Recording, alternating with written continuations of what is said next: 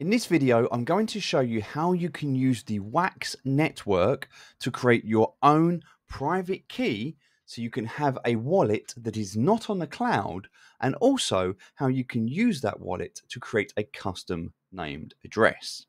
The first thing you're going to want to do is visit wax.blocks.io, and from here you're going to want to click on the Wallet tab. On here you're going to want to click on Create Account.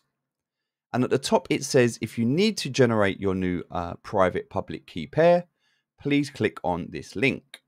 This will open up eoskey.io. You can download this. And once done, it'll open up this screen. Click Generate and Validate Keys, and it will give you a public and a private key. You can then validate this key by typing the information back in and validating to check that it works. Once you have that, just move it to one side. You're going to close down this window and you're going to come back here to give your account a name. Now I'm going to call this Noobs on Mars, and we'll call it Noobs on Mars Free. Now we need our public owner key, and that is the public key that we have here. The public key we will put in both the public owner and the public active. We also need some net to stake, and that can be 0.2. We need some CPU, and I recommend 10 wax in CPU. And in terms of RAM, I would recommend 10,000 bytes. You can check to transfer the staked resources to the new account, or you can go ahead and create a new account. It will ask you to connect to an existing wallet where you'll need to transfer your wax. If you do have a cloud-based Wax wallet, which is the easiest one to create, I recommend doing that and then transferring the funds across from there. If I go ahead now and click Cloud Wallet, it will ask me to connect my wallet. I'm just going to do that now. It is just checking for me to log in, and I need to quickly authenticate my 2FA on my wallet.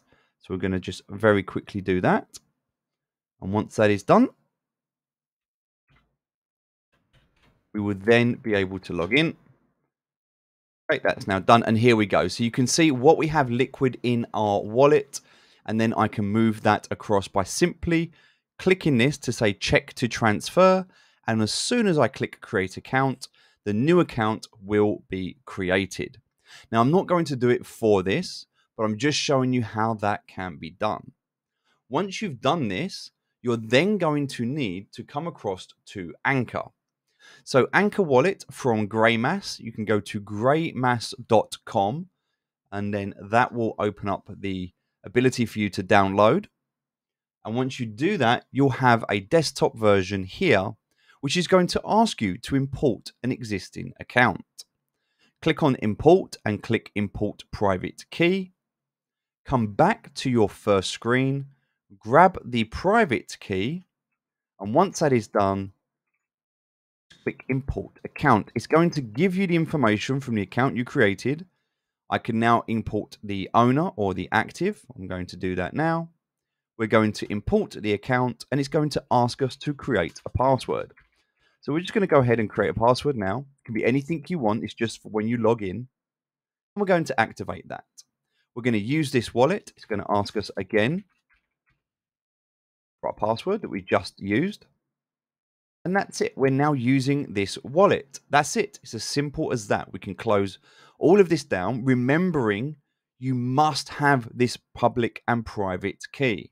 Now, I will never use this account. This is a test account only used just to show you what can be done. I will never use this account, which is why it is so important that you understand that your public and private key should never, ever be shared. If anybody was to get your private key, they could access all of your funds.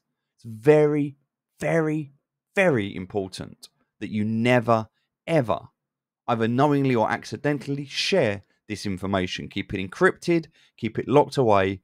Please, please protect yourself. Okay, so now we're going to close that down because we have that, and we're going to test this out to see if it works. So I'm going to go ahead to Atomic Hub, and I'm going to click Login. I'm going to click Anchor, and I'm going to launch Anchor. This is then going to open a sign-in request where I simply need to prove identity by clicking here. We'll sign a transaction, and that's it. We are now logged in to Noobs on Mars 2.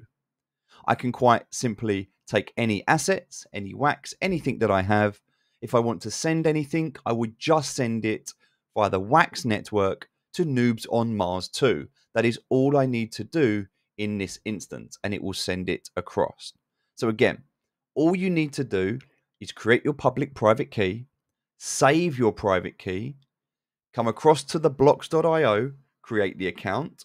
Once the account has been created and you've loaded up with your RAM and your CPU, then you simply need to go across to Anchor, download it, put your private key in, and then anywhere where you want to connect your wallet, you will simply connect using Anchor. And that's it. That's how you can have a custom name with a private key on the Wax network.